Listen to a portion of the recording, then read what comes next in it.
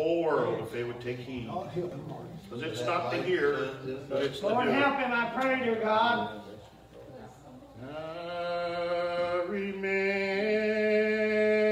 standing at my daddy's bedside. I remember as the tears filled up the wrinkles on his face, as I held his withered hand, he smiled and whispered, "Son, I'm going to live in a better land, and I'll have eyes that will never fill with teardrops.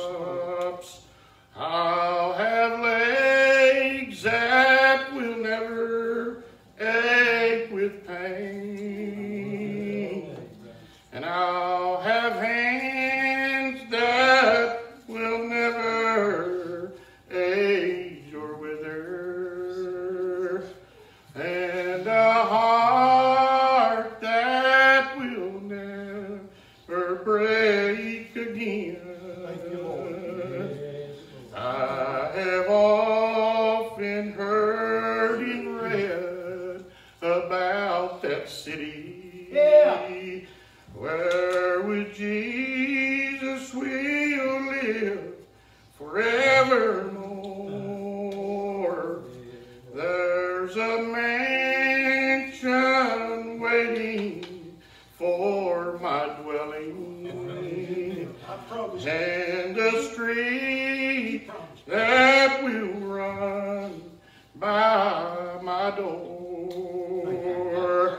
I'll have eyes of the blind will then be opened, and they'll join the victory march with the Lord. Yes, Lord. And the deaf who have never heard will roar of thunder, and will rejoice to hear the Savior call.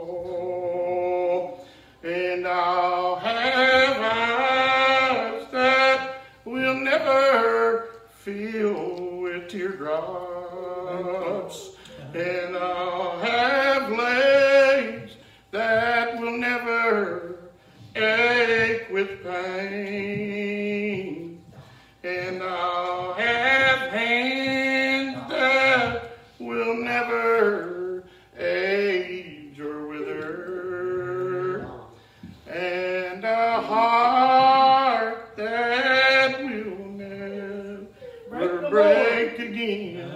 What about that? What about that? I'm going to go to that city one of these days. Oh, yes. Where the hands will never age or wither. Have you ever looked over at someone that has gone through the battles of this life, and you can see their little withered hands? Oh, yes. And you can see the wrinkles on their face. But you know they're just getting, if the Lord has blessed them and forgiven them, they're just getting closer to home. And sometimes, I wish, I want to get in a hurry, Brother Terry. Sometimes I want to run, and I want to get on through this world and see what God's got waiting for me over on the other side. Oh, yes. I know Apostle Paul. He said it would be better for me to go on. Yes, sir. But as long as the Lord wants me here, yes, sir, then I'll stay here, and I'll do the very best that the Lord blesses us to do, and that's the best that we can do. But yes, I was just thinking, sitting there listening, and I was listening to the brothers as they talked about how the law come through Moses. And it was preached by the prophets of old. And it was preached all the way up until John. When John began to preach repentance. When he said, yes, sir, repent ye all, for the kingdom of heaven is at hand. Now, how could Paul preach that? Because Jesus, the grace of all grace, the King of all kings, had come into this world.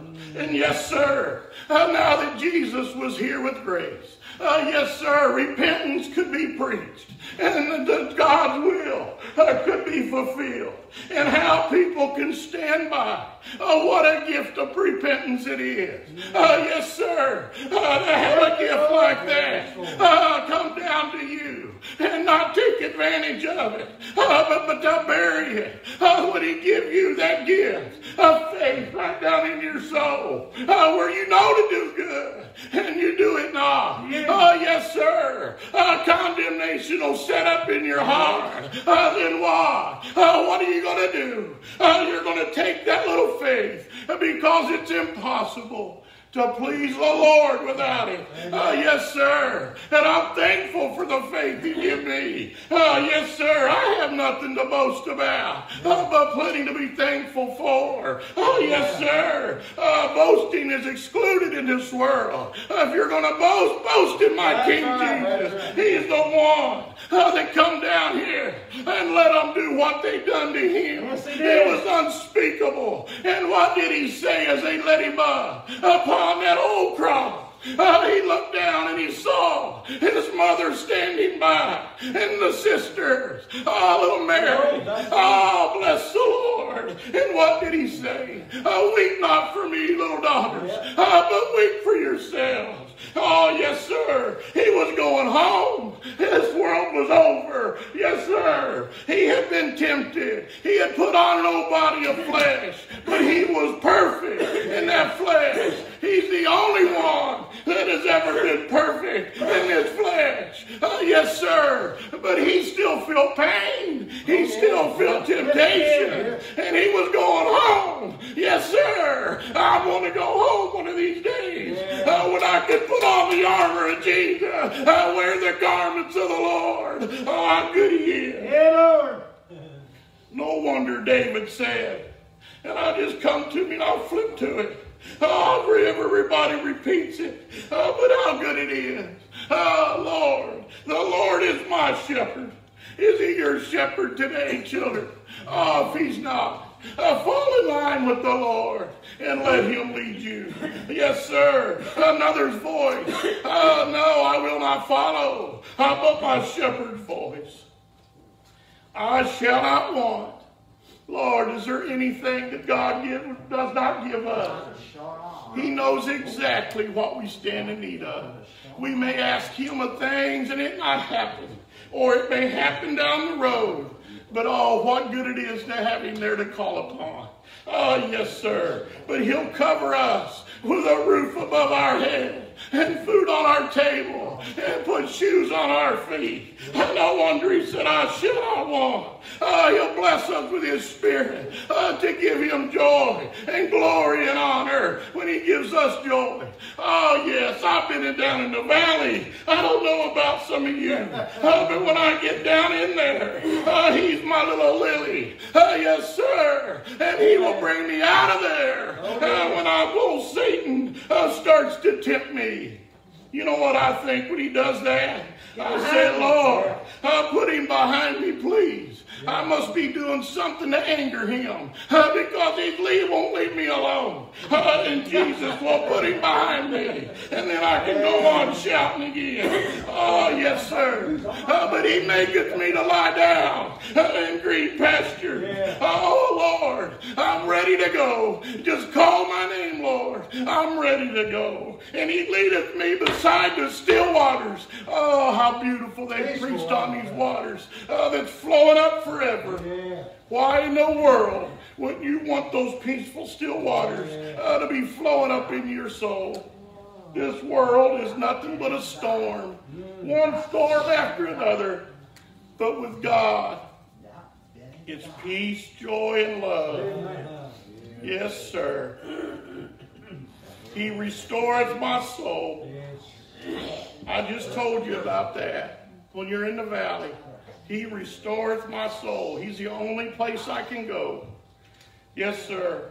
He leadeth me in the paths of righteousness for his name's sake. Oh, I'm so thankful for him.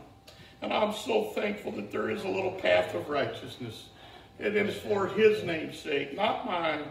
No, sir. Yea, though I walk through the valley in the shadow of death. Yes, sir. It's coming to us all. I will fear no evil. Do we dread it? Yes, we'll dread that sting. That's nature. Jesus even dreaded it.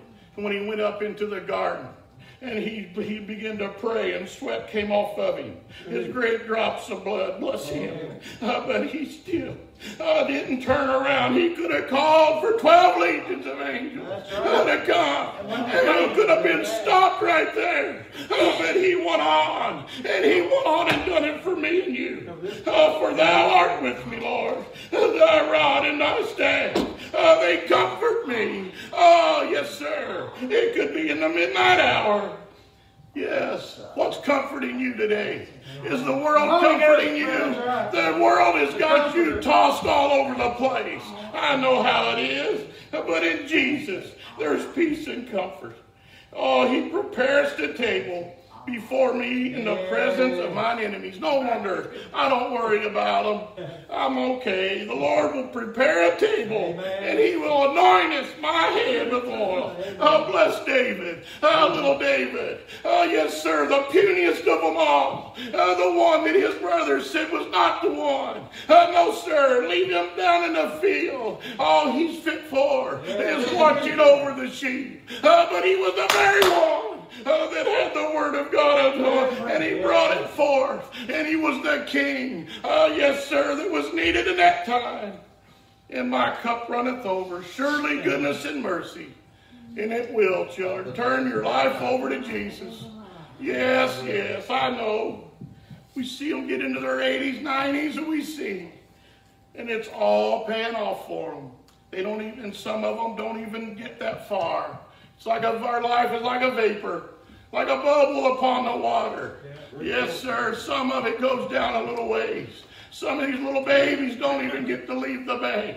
Yes, sir, but they're safe in God's arms, I'll tell you that. And when they come forth, when Jesus comes back, their little tongues are going to turn loose. Can you imagine hearing a little baby give him glory? Yes, sir. Oh, surely goodness and mercy will follow me all the days of my life. And I'm going to dwell in the house of the Lord forever. What else do we want? What else do we want? Oh, he's given to us all. He's given us everything we stand in need of.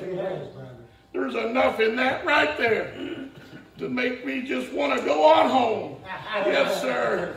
That's it. I love every word in it. But there's enough in that 23rd Psalm to give joy and speaks to me. And then they want to act like that God doesn't exist. Do you think man could have wrote that on his own? No, and it withstood the test of time? I'll tell you how David wrote that. God was all over him. That's why he wrote that. The Spirit of the Lord was all over. And yes, sir, when you can read it thousands of years later and the Spirit be on you, then you know it was on him. And it will be on him for 1,000 years from now. If the Lord lets this place go on. But I don't know how in the world, as dark and as dungy as this world is, how evil. When I was a boy, I would hear them preach about the evilness of the Bible, and I had my mind made up what evil was. I didn't know what evil was. But I can see it now. I can see it now, children. It is all over this world. And it is devouring. But there's one we can go to. The one that the brothers have been preaching to you about. God bless you. I love you. And I'm glad you got out a songbook. Let's go ahead and close. We've been in here. We've got mass on. We've been here long enough. Well, I believe we can go home shouting, giving him glory and honor. Oh, Lord, I love him. And I'm looking forward to seeing him someday in that glorious, glorious world called heaven that he's gone away to prepare. Now, church going over, brother. If anyone out there has been praying, and they feel the Lord has forgiven them. You want a home in this old church? What better time would there be right now if you can feel that spirit down in your soul? To come on home and tell the brethren what the Lord has done for you. Bless the Lord. How good he is.